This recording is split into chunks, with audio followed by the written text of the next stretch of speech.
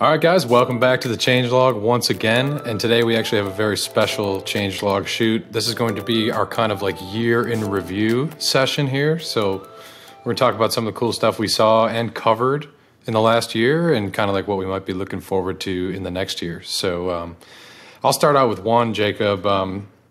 Basically, I think one of the coolest things that I saw last year that we covered a little bit was some of the dev tooling that we looked at. So like we had Seahorse, we had like also some educational like dev tooling related stuff. There was also the newest reveal that I don't know if we covered in the video or not of the JavaScript library where you can write Solana programs. SolPG also for dev tooling. So really cool stuff. Like I feel like the dev tooling like community keeps getting stronger and we keep seeing more people pop up with ideas and like building cool stuff and like more and more useful ways to write Solana programs, to build dApps, to kind of like practice and learn. What do you think? Yeah, in the past year, there's been tons of improvements in tooling. It's like, if you think about a year ago at this time, we maybe had 3 different CLIs that could like build a basic Anchor program, build the Solana program, and create an NFT. And then if you look at where we're at now, like we could write Solana programs in the browser. We can write programs in Python with Seahorse. We can build and generate our own dApp from scratch, like boilerplate, just with a single command. So really the tooling has upgraded dramatically. And just props also to Solana Playground. That's probably my favorite tool in the past year. It just has unlocked so many different opportunities for especially new developers building on Solana to quickly get set up. And not only that, there's also there's a VS Code extension now to where you can use just VS Code along with like your Rust analyzer and a bunch of other extensions that you like to use and be able to write your Solana program code immediately in there. That's a good shout out. Yeah, that's a good shout out. Shout out to Atron and to anybody who kind of like worked on that project because SolPG is a big deal. Yeah.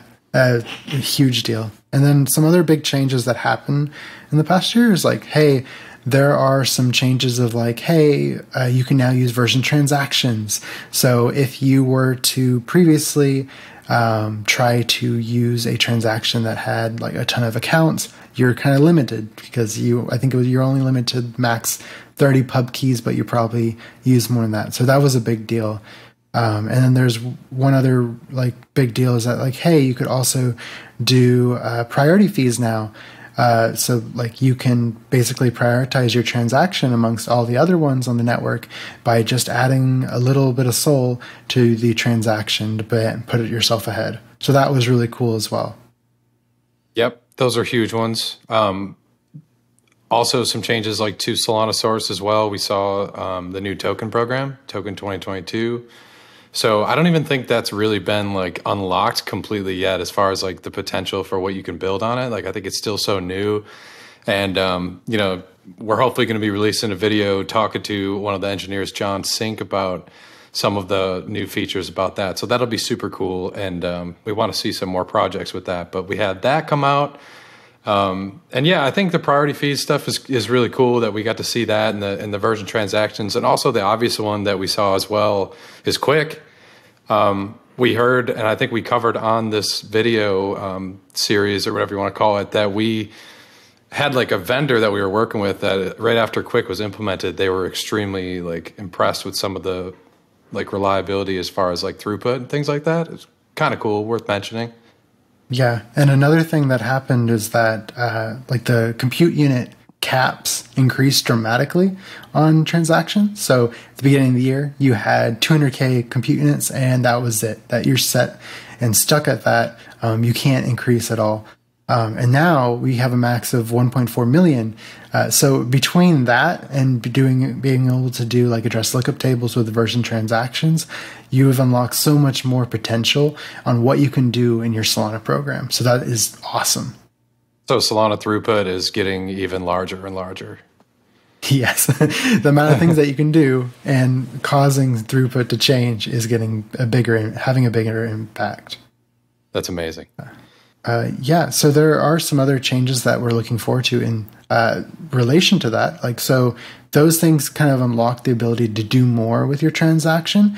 And there's still more coming in the future of like being able to give you more breathing room to do more actions in a single transaction.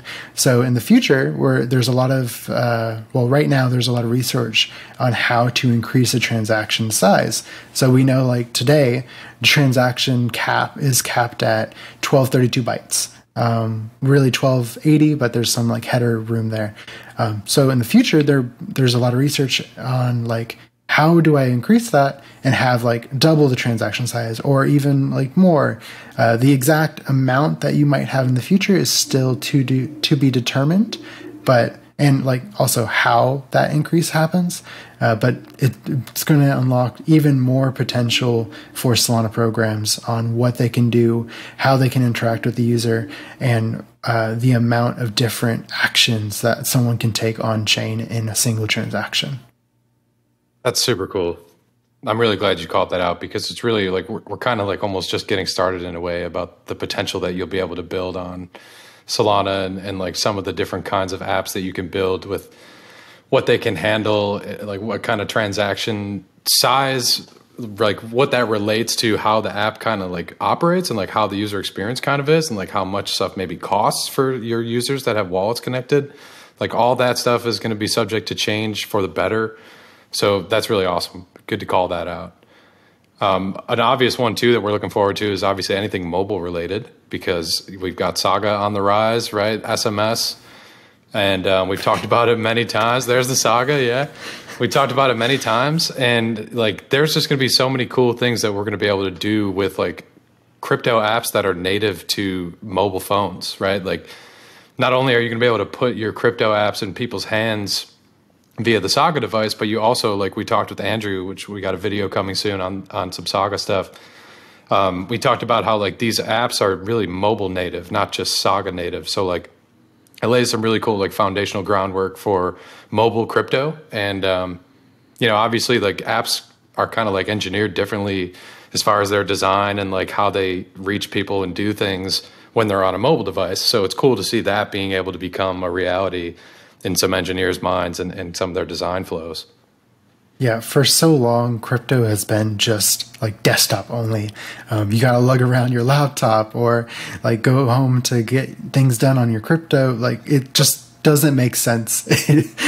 Looking forward to that changing and actually people building like really cool mobile applications that really like can bring crypto to the masses.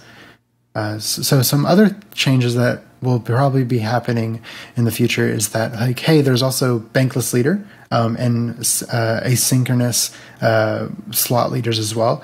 So bankless leader allows you to have basically the bank created elsewhere, and so basically the leader doesn't have to worry about packing the blocks. It only has to worry about like validating the blocks and validating the transactions. So this is kind of seen as a way to increase throughput on the network dramatically. So currently like the way that people are estimating each slot time is 400 milliseconds. In the future, with bankless leader and more, it might be less. It might even be like 200 milliseconds per slot, which is twice as fast. Wow, that's awesome. That's a super cool one to look forward to. There's also the changes that are coming to the proposal process too. So like there's going to be a more like arguably more transparent, but probably a little bit more robust like process for introducing proposals to the Solana network and kind of like going through them and making them something that people are comfortable with kind of like drafting and talking about and weighing in on and stuff like that. And it'll be a little more formal. You're kind of involved with that process, aren't you, Jacob? Yeah, so the Solana Improvement Documents, or SIMD, They're very similar to what you would expect, like EIP, but a little bit more relaxed and allow you to work faster. So you can see that today if you go to the Solana Foundation, GitHub org, and Solana improvement documents. You can see all the different documentation and improvement proposals being put out right now. I believe as of recording, there's like 10 of them being built right now. It's like, hey, there's a lot of really cool things to read about and changes that could come onto the network. And you can read about them all right there in one single place. And in line with that, in the new year, there is actually going to be like a core community call as well. So there is one, as of recording, it'll be this week, but whenever this goes live, it'll be previous to now, of like, hey, you can have there's a place where the core contributors on the Solana protocol can discuss and talk about new improvements and technical details. And then it's open to the public so that public can view it and give questions and like have a Q&A session at the end where like, hey, what happened or on the Solana? What is this? What does bankless leader mean? Could you go in depth with that? Like, what are your plans for that? All of that is coming, and it will be a much more open way of like, one, being able to see insight of like how development on Solana is happening, and two, it's like an avenue for people that maybe they're not a contributor today, but they can see like, oh, these are the problems people are voicing in the core community call, and maybe they can go try their hand at building it or fixing the problem themselves. So it's a new avenue for people to become contributors in the future as well. That's awesome. That's huge. That's going to do a lot for people because there's a ton of people who really just want to be involved in any way, shape, or form, and that'll make life a lot easier for them. Before we wrap up, I want to just ask you,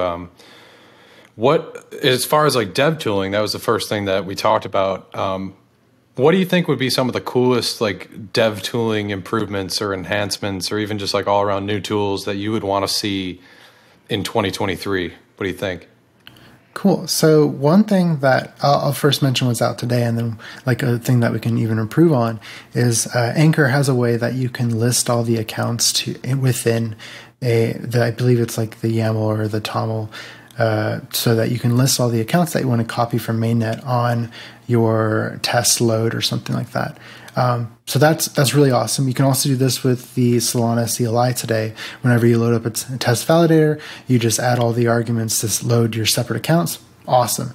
A way to kind of improve upon that and like create a better tool that will allow development and testing and also composability on different programs is like, hey, what if we had a framework that allowed you to, one, like just in a single YAML, say like, for OpenBook, I want to, in a single YAML, give all the accounts to trade on the Sol USDC market in DevNet. And so I put that all in a single YAML, but then also give instructions on how to run the crank and say it comes with like a Docker container next to it. And so whenever you load it from like a root directory, it'll load up OpenBook with the cranks, and you'll automatically be able to use basically what OpenBook is on mainnet on your local. And so you can do this with multiple programs. So like you have your YAML for OpenBook, you have your YAML for Mango, you have your YAML for Jupyter. And that way, like, hey, as protocols that want people to build on top of them, they can just publish that YAML and like the associated like Web2 infrastructure in like a Docker file. And then anybody can test on those different applications or programs on chain immediately on your local. You don't have to go to mainnet. You have a lot more power on what you can build locally. So that would be something really cool that I am looking forward to seeing coming out in the new year. Dang, that's a good one. So if you had like multiple cranks you wanted to include, you could just have like multiple Docker containers? Yep. And then so like Docker Docker meets Solana. Let's go. No. But it's more like, hey, you can just like say you have a framework that in the root directory, you just run it and it will look in all of your child directories for this YAML and the associated Docker, and it creates a Docker network, runs all the cranks and loads all the accounts and programs whenever you load your local test validator. Just a simple way to put it. Yeah, that's a really good one. Very detailed too. I like it. Somebody should be taking notes. Been thinking about it for a while. Yeah, I could tell. For me, I've got, I think, two that are a little more general than that. I think so the two things I would like to see get some love for dev tooling. One is going to be like dynamic, like relational data on Solana. So like the way PDAs and like the seeds and everything you use to create them are set up, it's actually poised to have really good relationships between your data. And mind you, some people are already using this and probably doing a great job of it.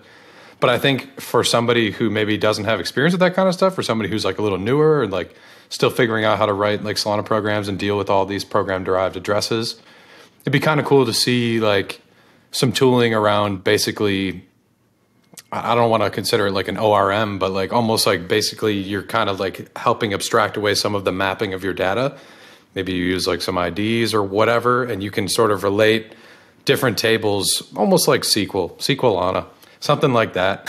So that would be kind of cool. And then I also think it would be neat to see some better interoperability between what's in your program and what's in your client, like in your app. So we've already got IDLs, and that kind of changed the game. But I would love to see like more stuff being built on that concept, right? Like when I build this Rust program, whether it's Anchor, whether it's native, whether it's Seahorse, you name it. Once I'm finished, like I should easily be able to create code at my client side and get everything from like type sensitive, like VS Code, like messages or whatever, right? Like autocomplete, things like that. Like I said, I know there's a lot of good stuff with Anchor's IDL stuff already, but I think there can be a lot more built on that would help. You can just whip together client-side code for your program a lot easier, and other programs too. Yeah, that would be really cool. I know there's a lot of work being done right now to like standardize the IDL to actually make these types of things possible in the future. But yeah, cool. So thank you all for viewing and being with us with Changelog this year. Looking forward to the more changes and more developments on Solana in the new year. Y'all have a good one. Yep. Enjoy the holidays. Later, guys.